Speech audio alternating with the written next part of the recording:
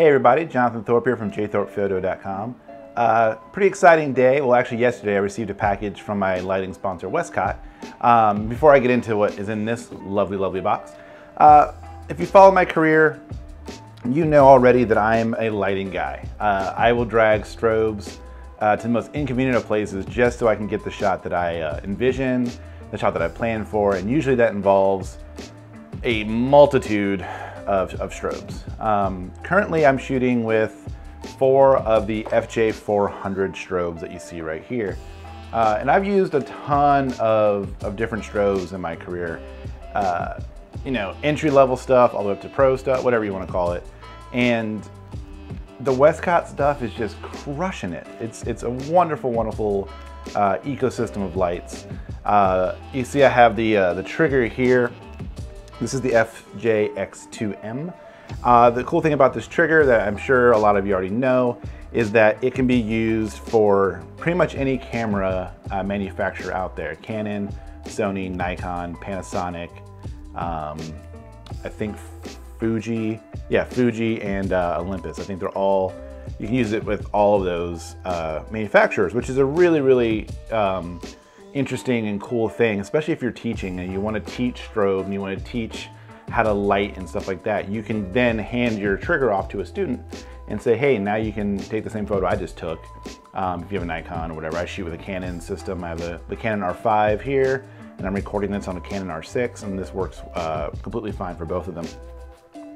So with the Westcott strobes, it's a 400 watt strobe, high-speed sync, all the bells and whistles you could ever expect.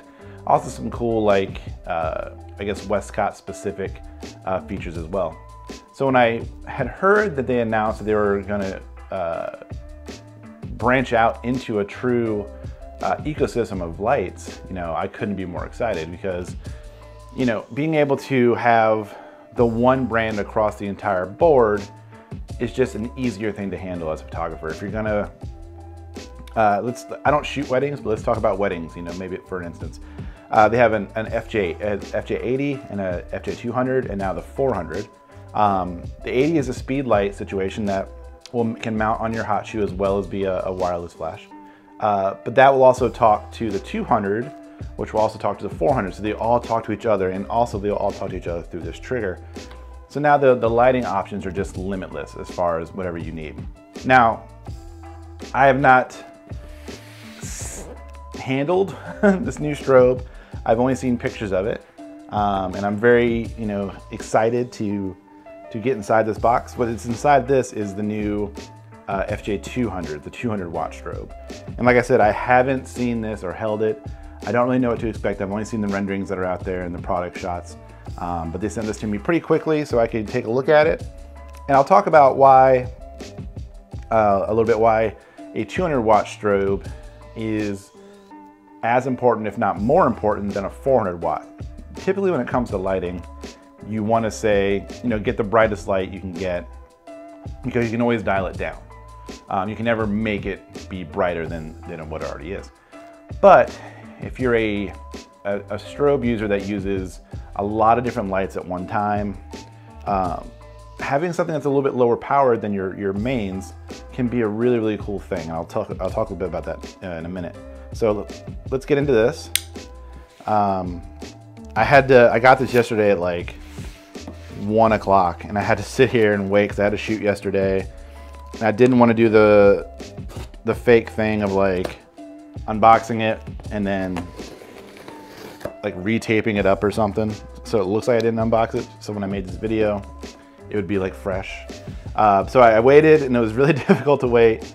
But here we are. So let's go ahead and get this open.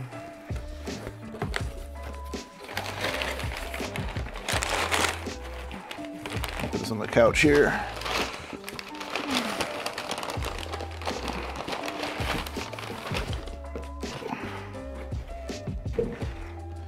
All right, Westcott FJ200. See if that's gonna focus on it or not.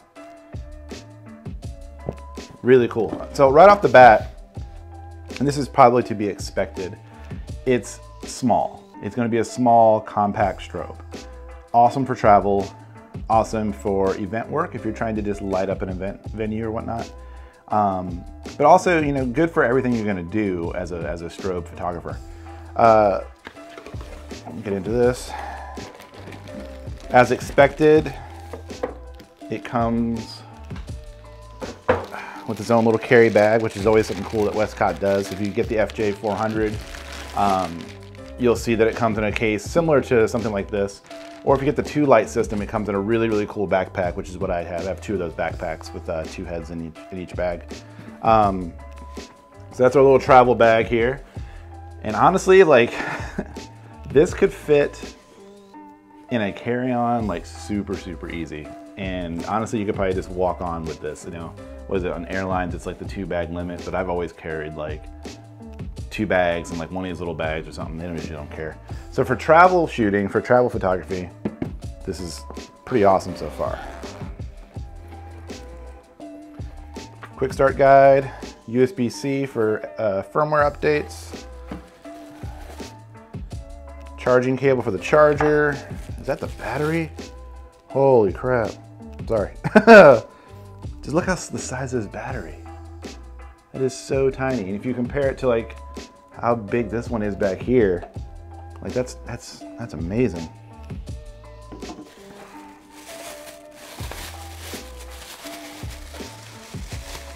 We got a little reflector. It's a little guy. And I don't know how to do this thing. Hold on.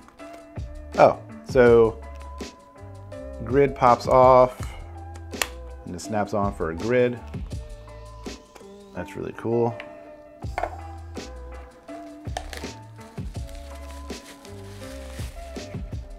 Charger. Let me get rid of this stuff here.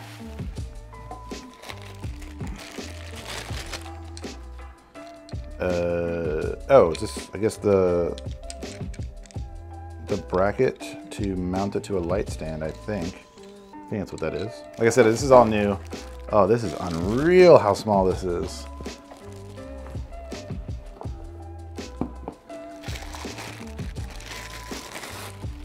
Look at this thing. This is insane. Look at that. That's a 200 watt strobe, you guys. That's insane. And yeah, this is to mount the light stand adapter. So we'll do that really quick. There we go. And now we can mount it, you know, any way we want. Now, how do I release the, oh, there's a button there. Takes the cap off. Little flash tube in there, right? So this is using a different mount. So they typically use the Bowens mount for their flashes. And I don't know if this is the case or not, but they probably are gonna have some type of adapter from this. It's a 4-pin. I don't know if you can see that clearly enough. I'll turn it to the side a little bit. So there's 4 pins on this and 4 in there, as opposed to the Bowens, which is a 3-mount pin.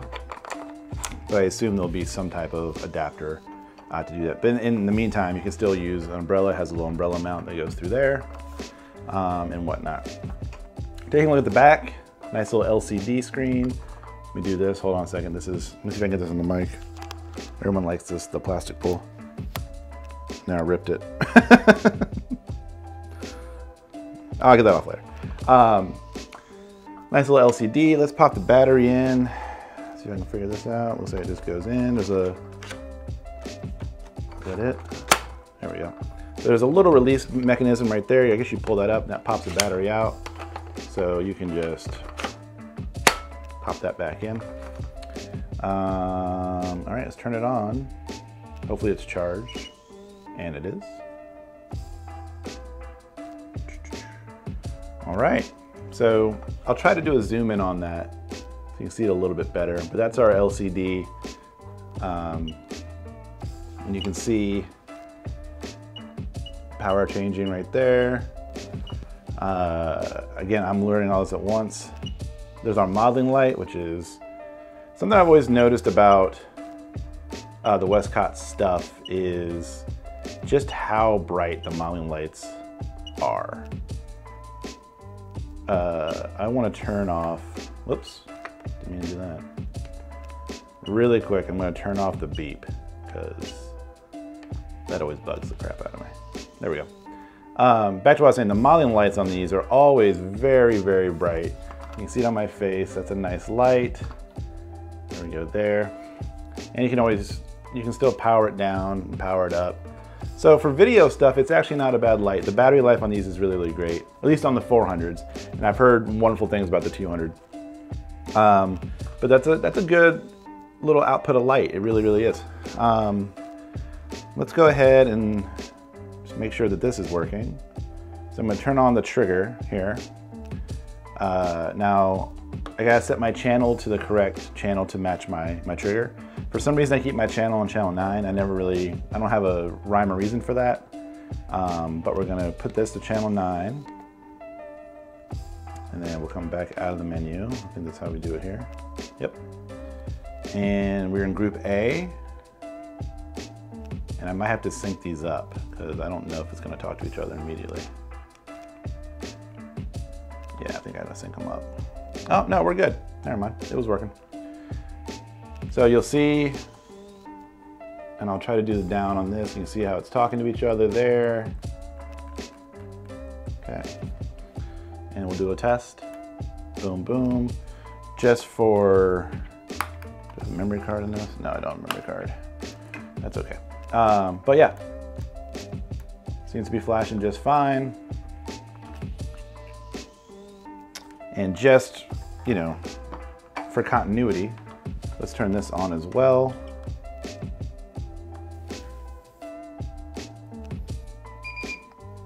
So in my strobes, my 200 watt is now group A. I'm gonna change this to, I don't know, group B, just so it's a little bit different. You'll see that's at 3.4. You can read that correctly from here. I'm gonna turn that down, make sure that I'm not too bright on my face. And we'll go to group A. So I'm gonna have this flashing on my face, and this is gonna flash toward the camera. Let me make sure they're both talking to each other. Ready? 3, 2, 1. I think that's good. Yep, they're both talking to each other just fine. So that's really cool. Let's go ahead and turn this off.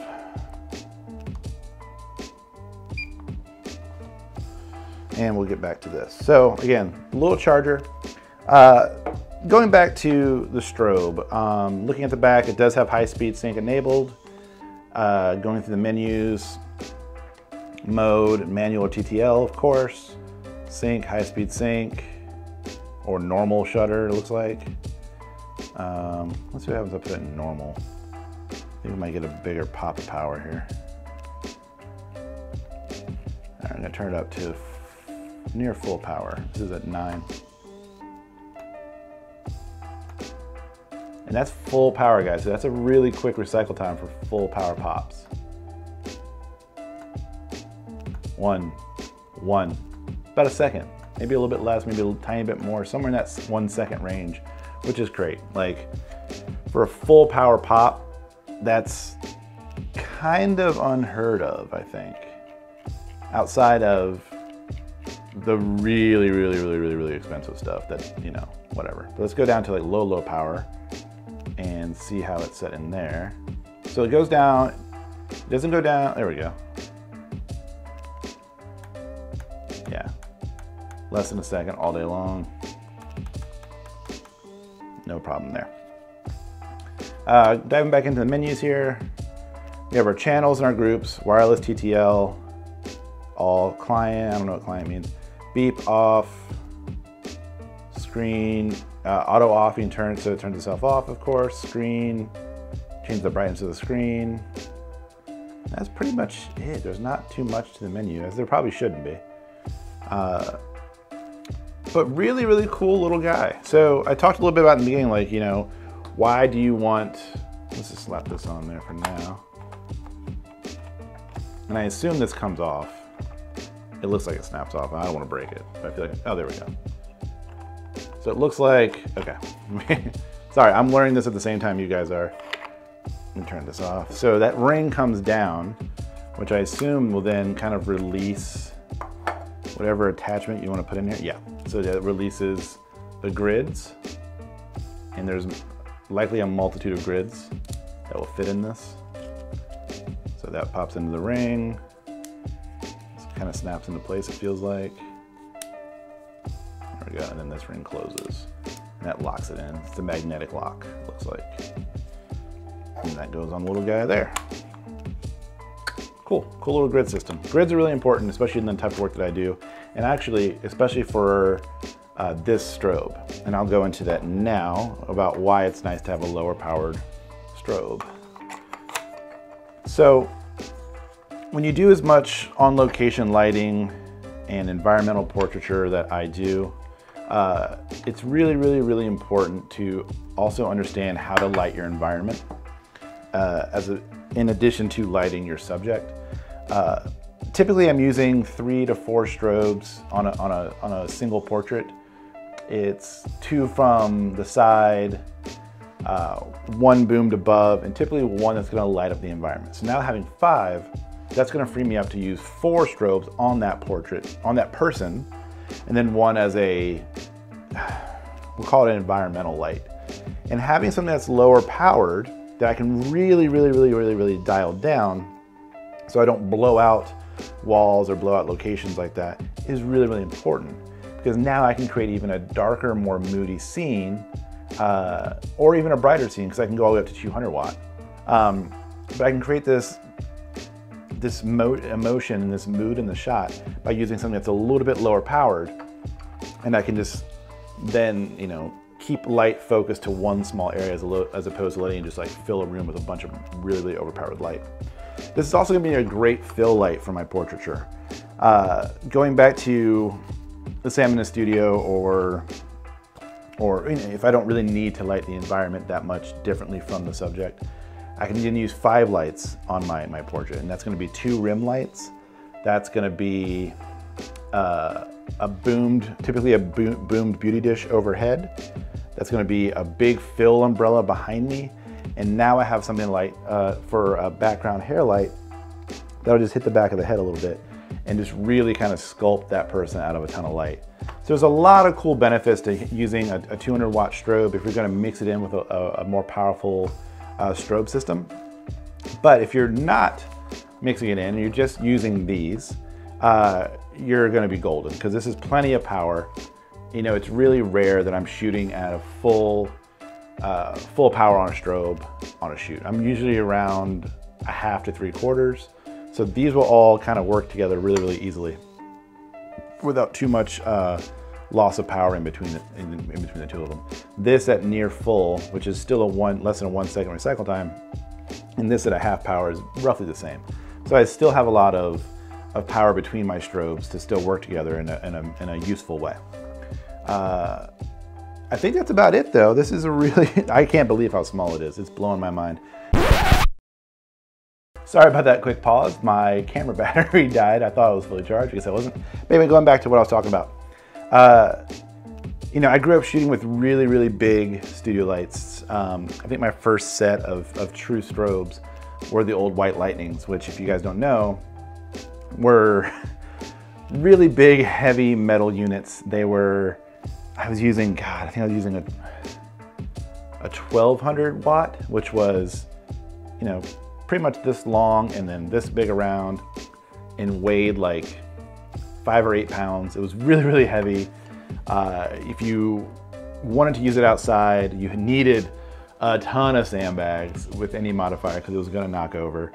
And the capacitors always blew up in them, and like, it was just kind of crude. It was just light, you know? And to see how technology has gone to something like this, where it's like the size of like a water bottle almost, and you're still getting so much power out of this little guy, is kind of crazy to me. It's really exciting. Westcott is doing some really exciting, cool things with strobe and with modifiers. They've been in the modifier business for like 30 years now, and they've always made stuff that is really great. And this is just super cool. It's really exciting. It really is. Like, if I was newer to strobe photography, like getting a bag of these, like having 4 of these in a bag, which, God, these will fit in your camera bag for sure. You can probably get 2 or 3 in a camera bag, is pretty incredible. and still have plenty of power and still be able to do high-speed sync and all that is just, it's remarkable. It really, really is. I can't wait to do a shoot with this. I'm gonna try to do one here very, very soon because I really wanna see how it performs out in the field. I'm a little demanding on my equipment, so it's always kind of exciting to see just what it can handle. The FJ400s have held up incredible, and I'm not very safe, to say the least, with my equipment. It's tools, it's equipment, so I treat it kind of as such. And this thing I've had this drop off a light stand, I've had it hit the ground really hard. It's just one of those things that happens when you're shooting so often. You just deal with it, and this has held up beautifully. And I don't think there's gonna be an issue with this holding up either. Okay, that should be about it for today, everyone. If you have any questions, please feel free to hit me up either here or shoot me an email, info@jthorpephoto.com. Instagram is also jthorpephoto. Twitter, all that stuff, it's all the same. And I'll be happy to share my other views of this once I put it through its paces. Like I said, it's a really, really exciting time in photography. There's so many new products coming out. The technology is just getting better and better and better, and it's really, really cool. And I think I got the plastic off of this, which is really exciting for me because that would just bug me all day.